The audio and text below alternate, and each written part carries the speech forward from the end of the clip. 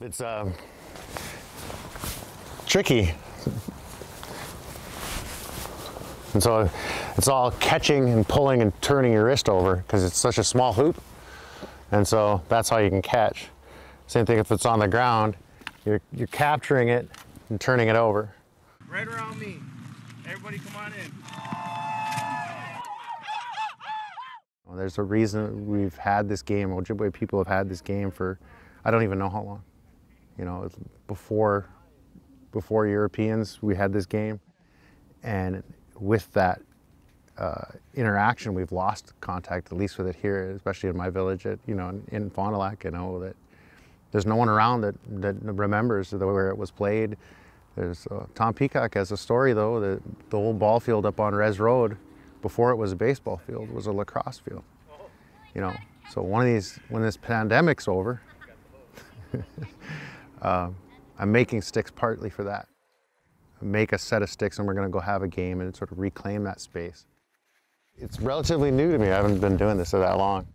Still a learning process. I was really getting into it and then this pandemic happened.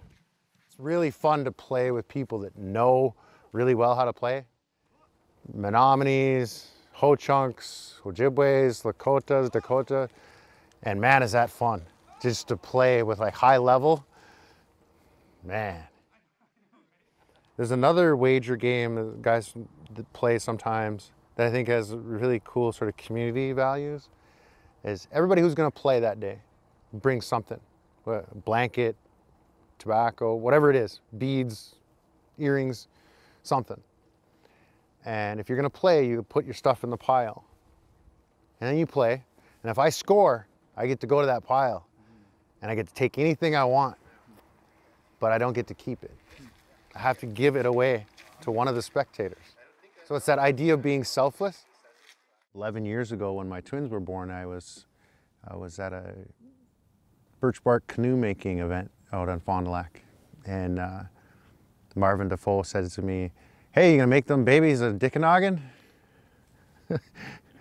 And he's like, "You guess you gotta make two," you know, after he learned I was having twins. I always love these. And these I just finished with beeswax. And so that's how I learned, got really into steam bending wood with that. And so since I knew how to do that, this wasn't as much of a leap to get into. And no one that I know of from Fond du Lac makes them. And that's sort of one of the big hurdles to people playing, is just having sticks. And so I figured, well, I'll start making sticks.